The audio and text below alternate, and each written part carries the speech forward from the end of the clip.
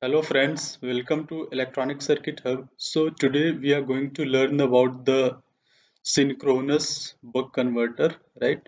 So asynchronous buck converter, the video is already available in the channel and it is given in the I button. So if you haven't watched, please go and watch that video. So in this video, we are going to learn about the synchronous buck converter, right? We used uh, synchronous rectification, that is why it is called synchronous buck converter. Okay, in the normal buck converter we have there a diode for rectification. Here we have a MOSFET for rectification. You can see here we have a MOSFET for rectification. That is why it is called synchronous rectification, and that is why it is called synchronous buck converter, right?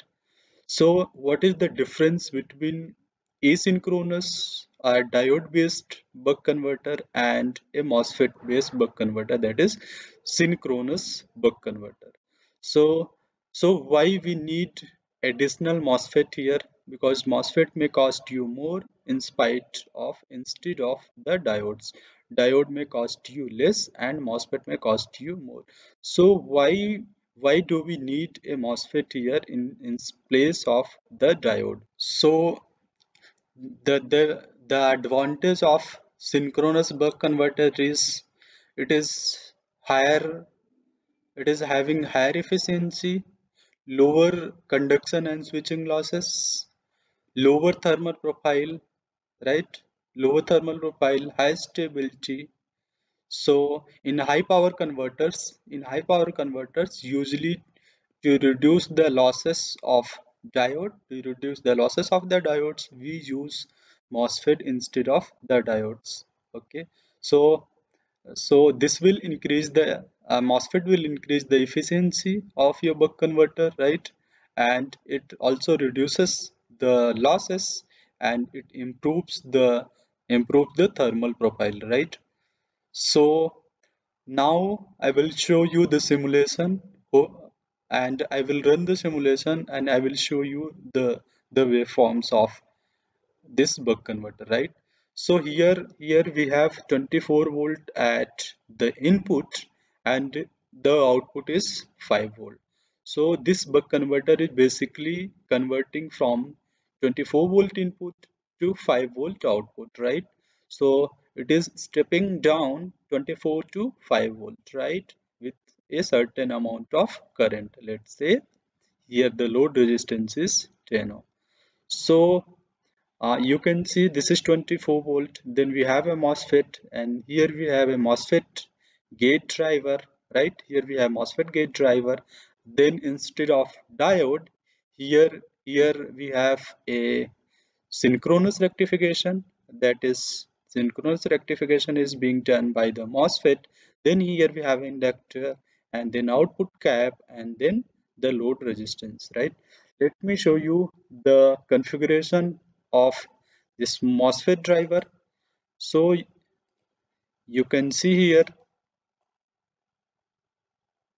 the pulse for this MOSFET is, the on voltage is 15 volt and the rise time is 0.1 nanosecond, fall time is 0.1 nanosecond, and that means you have 2 microsecond on time and 2.4 microsecond is off time, right?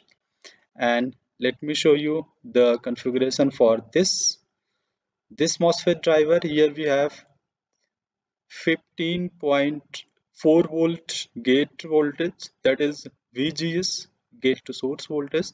Then we have a delay of 2.1 microsecond, right? So this we can have 2 microsecond, and the rise time is 0.1 nanosecond, fall time is 0.1 nanosecond, on time is 2 microsecond, and total time is 4.4 microsecond. So I have set configuration for this MOSFET gate driver. When this MOSFET is on, this will be off. right? And when this will be off, this will get turned on. I will show you in the simulations, right? Then the simulation time for transient analysis, I have kept it here 0.5 millisecond, right? So now I will run the simulation. So go ahead, simulation, here run button. I will show you the input. This is 24 volt, right? This is input, and still transient is running. You may see some error here. This is output, right? So you can see output is 4.97 or 5 volt. Here you can see the output is 5 volt. And now I will show you the signals, some signals. So let me divide into the plot. First I will show you the gate signal. This is the gate signal for MOSFET, right? M1, and this is the gate signal for MOSFET M2. Let me zoom it further. So you can see when this is for M1, when M1 gates is high, that means 15 volt, the M2 gate is 0, right? So when this MOSFET is on, this is turned off. When this is on, this is turned off, right?